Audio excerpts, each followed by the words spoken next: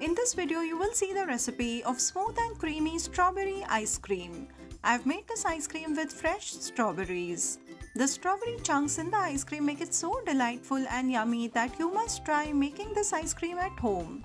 I've made it without using any ice cream machine and have not added any CMC or GMS powder. Also, there is no cooking involved. I've shared lots of tips which will help you to make perfect ice cream at home, same as what we get in the ice cream parlors. You can make it for kitty parties or for birthday parties a day in advance. So without wasting much time, let's get started with the recipe. To make the strawberry ice cream, I've taken large size 10 strawberries. I've washed and dried them too, and with the magic of video, I've finally chopped them too. To these strawberries, I'm adding 1/4 cup of sugar, as some strawberries may be sour to taste. I will mix the sugar well. The acidity from the strawberries will help to melt the sugar. Before proceeding further, I'll keep aside a few spoonfuls which I'll use later on. You will also notice that after adding the sugar, the color of the strawberries becomes more bright. I'll keep these strawberries aside and then take a mixer jar. All you have to do is add the sugar added strawberries to the jar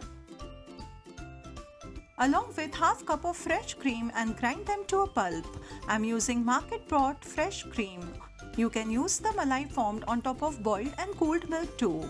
I have not added any color as of yet. This is the natural color of the strawberries. I will keep this pulp aside and in a large mixing bowl take 1 cup of non-dairy whipping cream, which is easily available in the market nowadays. My son has requested me to make lots of ice cream, so I'm adding half cup more of the whipping cream. The quantity looks less now, but after whipping it will become triple in volume and you will get approximately 12 to 15 scoops of ice cream. The cream is just fluffy and not stiff. I will stop whisking as we need to add many ingredients to it. If you over-whisk the cream, it will become dry and curdled. Though the whipped cream is sweetened, I'm adding half cup of condensed milk and I'll whisk the cream to mix it well. Avoid using powdered sugar as the condensed milk will add to the creamy texture.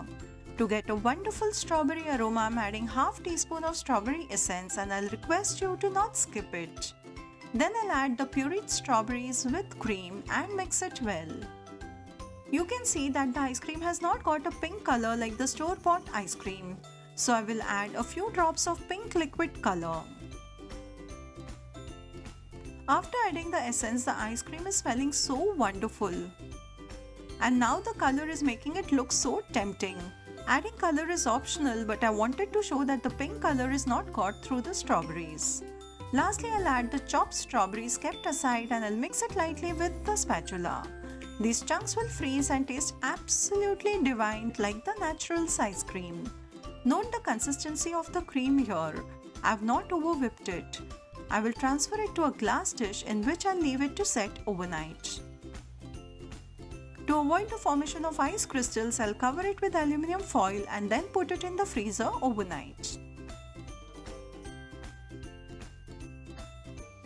The remaining cream I've put in the mold which I had used to make the choco bombs, remember?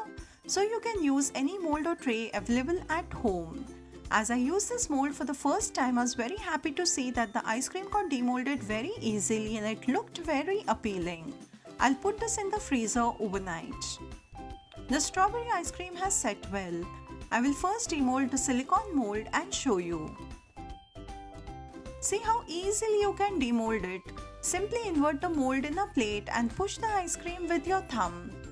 You don't need an ice cream scooper. It's so simple.